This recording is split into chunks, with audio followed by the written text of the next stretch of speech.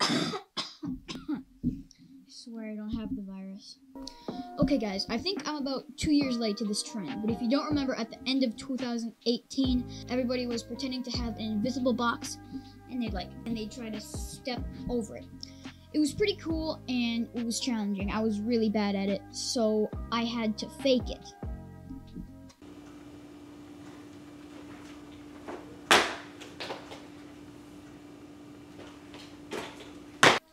Yeah, that clip was made in Adobe Premiere Pro CC, but it is very simple to do. I would imagine it can be done in iMovie. I know you can do it in KineMaster. This is a tutorial on how you can make the invisible box challenge insane. Yeah.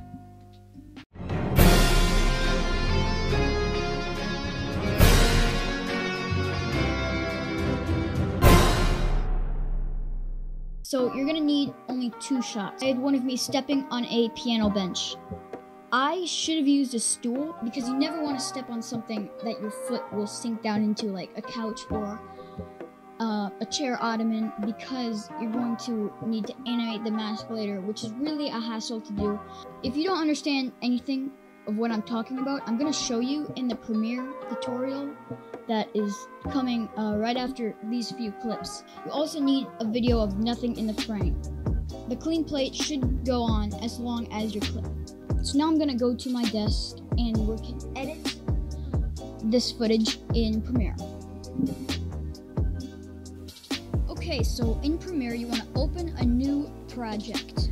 We can name it Invisible Box Challenge. So import the clip that you need into Premiere. So make a cut right where you want your video to be. Click Unlink and move that one layer up.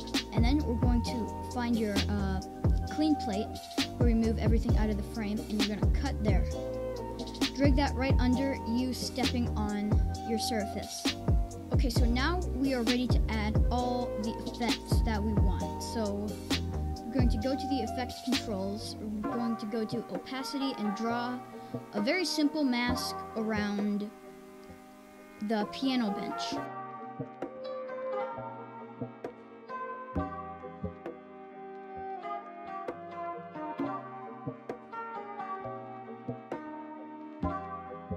Click invert, and then you can adjust the mask to whatever size you need. When you click enter, you'll notice we have 2 problems. First of all, the lighting is just a little bit different in the clean plate than when it is when I stepped over the bench. So we can either make it bigger, but we don't want to cut off my shoe. So what we're going to do is we're going to take the mask and we're going to feather the mask. I don't know, the number should be somewhere around, mine was at about 85, and once that's feathered, you can click enter and see your shoe might look a little bit faded, but that was because I stepped on something squishy. Now, we could animate the mask, but that's a whole lot of more trouble. So, let's play this back, and I think that looks pretty good. I think we nailed it there. Now you have that really cool invisible box effect. I don't even know if that trend is anything that we do anymore, but that's like the best internet trend. I don't know much about internet trend, but that's the best one I've seen in a while. Anyways, thank you so much for watching this video. If you enjoyed the video, hit the like button. If you didn't enjoy the video, still hit the like button. I am at about 60 subscribers right now, and each one of them means a lot to me. All the support that is given to me through comments. I love comments. Just thank you, everyone, and have an awesome day. See you in the next video. Bye. God, I never know how to end these.